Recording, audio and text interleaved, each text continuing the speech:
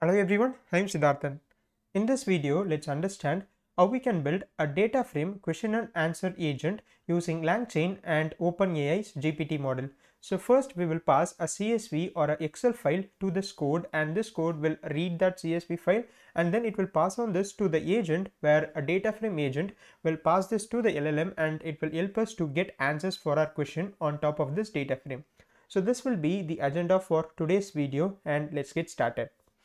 The first step is installing all the required libraries. So here we have Langchain, Langchain Experimental and Langchain OpenAI. So these are the three libraries that we need. So you can make sure that you have the latest version of all these libraries. So once we have installed this, so I've already installed these libraries. So I'm commenting out this line, but you can install these libraries if you have not installed this already. The first step here would be to import all the required dependencies. So first I'll import OS. So we need this in order to access the extensions of the files and the dataset files that we'll be working on. So I'll import OS, and then from langchain.agents import agent type.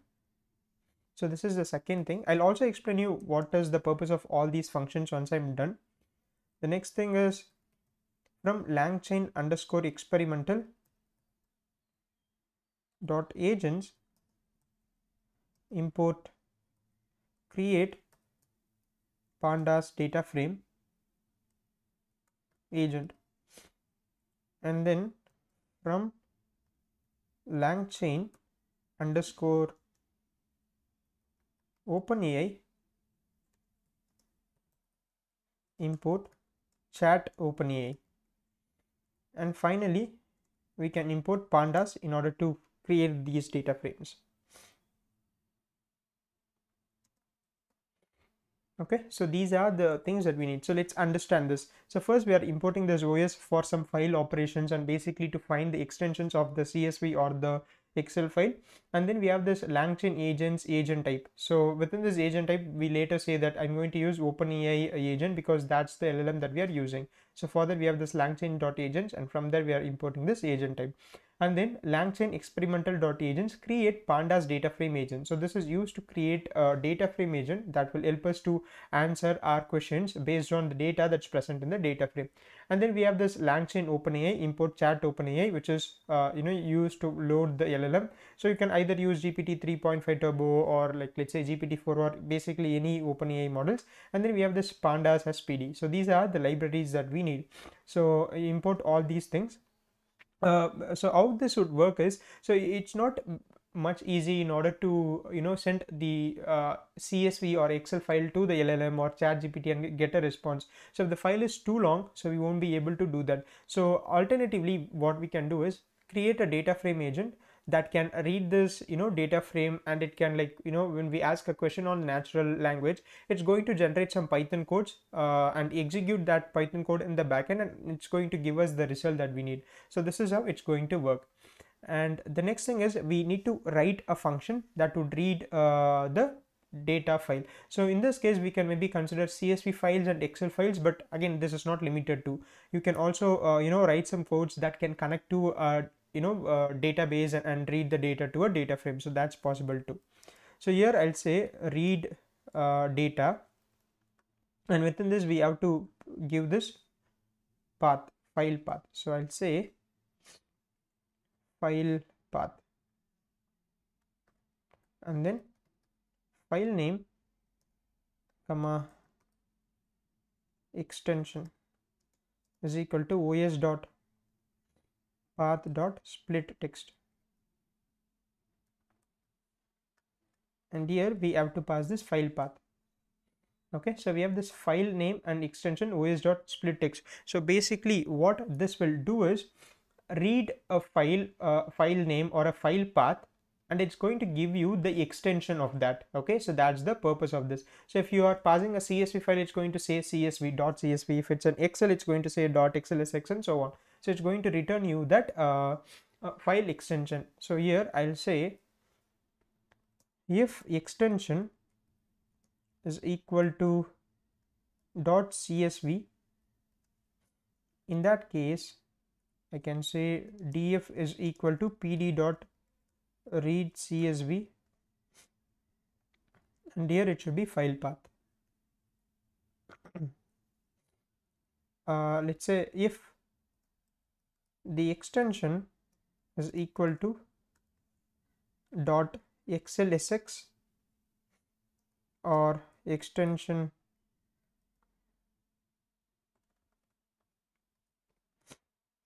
is equal to dot xls. So these are Excel files, right? So in this case we have to use pd.readExcel.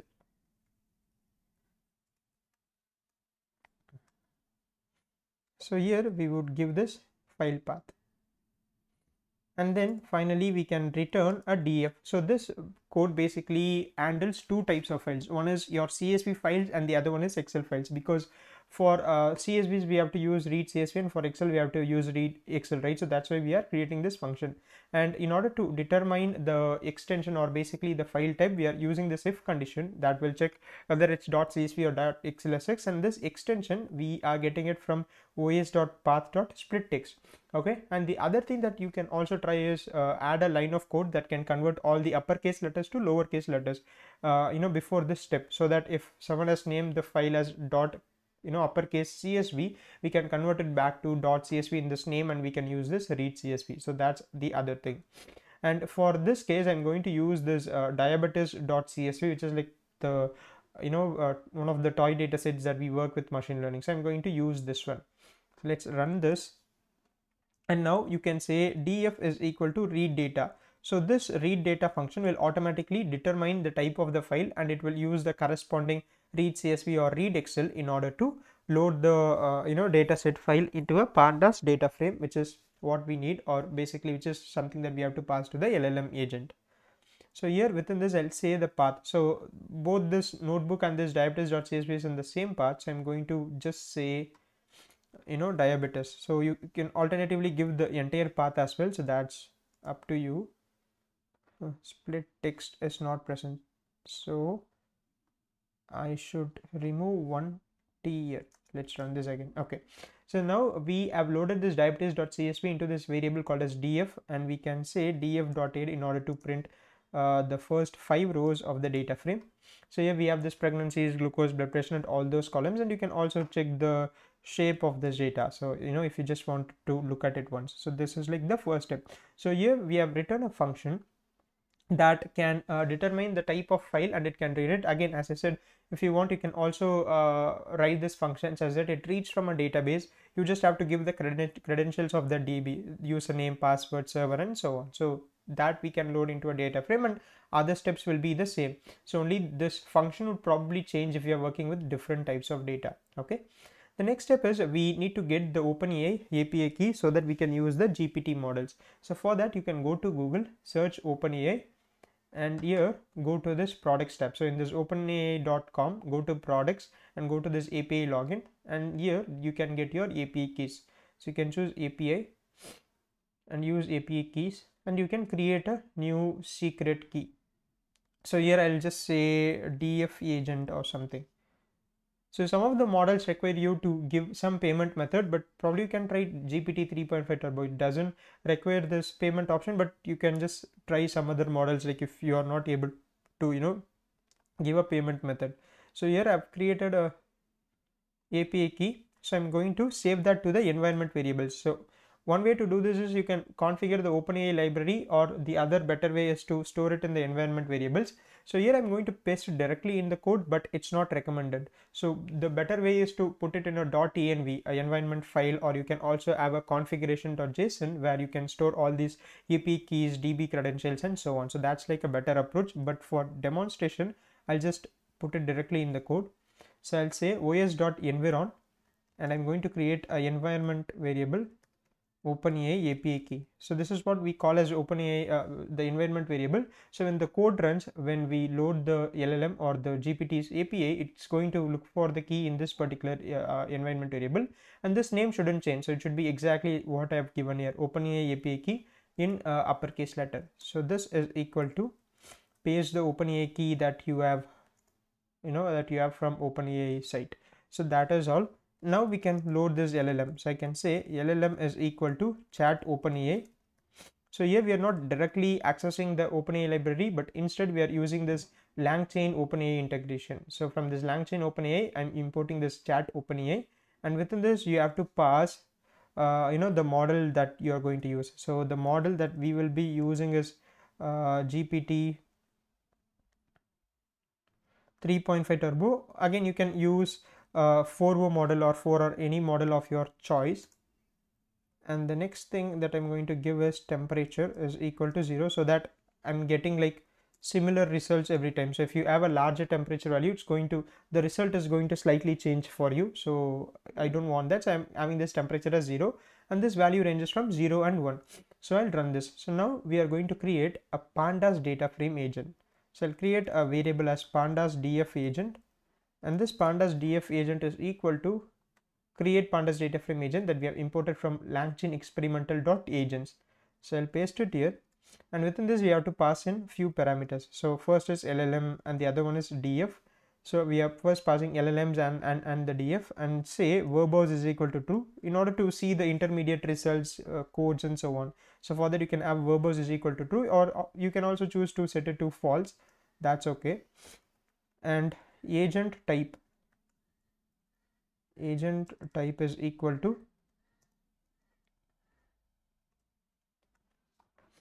the agent type that we have imported from Langchain agent. So here we have to say it's going to be OpenAI functions. Okay, so it integrates better with the OpenAI's LLM that we have, which is GPT 3.5. And then I'm going to add another parameter called as allow dangerous code is equal to true. So this we have to understand why we are giving this particular parameter. So what basically happens is when we ask a question, the LLM, which is GPT 3.5 turbo in this case, will generate a Python code, and that code will read this data frame and give us an analysis.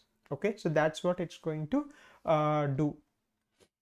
Now it's going to generate a Python code, and there is a chance that some code may be dangerous. So there is a check that to stop that. So we have to make sure that I want this code to execute, and I'm sure that it's not going to be dangerous. In this case you can just give this as true. But in an ideal situation, what happens is like you have to run this in a sandbox kind of an environment that won't affect your system, right? So I hope this makes sense. So let's say that you have a sandbox that is not kind of connected to other things, and you are safe to write any codes. If there are some dangerous codes, it's not going to affect any other resource or something, right? So that's the sandbox on which you have to run this, because it's going to generate a Python code, and something can be present there, something malicious can also be present there. But for this simple demonstration, I'm just like setting this to true. But as I said, the better way would be to just have, let's say, a separate container on Azure or some cloud servers, or you can also create a separate container on which you can run this. But for now this is okay, as we are going to write some simple queries and so on. So that's about it. So we have this create pandas data frame agent, passing the LLM, passing the data frame that has the data frame, verbose, agent type and so on, and finally saying that allow dangerous code is equal to true. I'll run this. Now we have created an agent. So the next step is to send a question to the LLM and get a response. So I'll say response is equal to pandas df agent, and within parameters, so sorry, pandas data frame agent run, and within this you can say, you can ask any questions that you want, right? So based on this data frame. So I'll say what are the columns in the data frame, and let's run this. So we have this verbose is equal to true, so we will see the intermediate results and so on.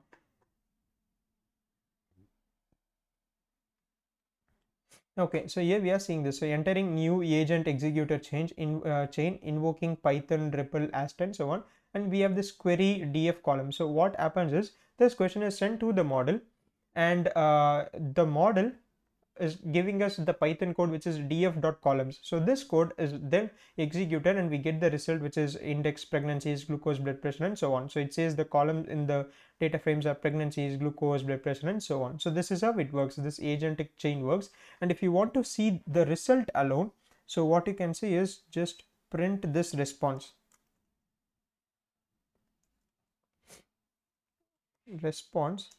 and you will see the responses. The columns in the data frames are pregnancies, glucose, blood pressure, and so on. So this is how you can ask a question. So we can try another question, and if you see here, we are getting a deprecation warning for this chain.run. So alternatively, you can also use invoke, but there is a chance that few things may change, but we can check that. So here I'll probably ask a different question, more a complex question, something like explain the distribution of the columns in the data frame.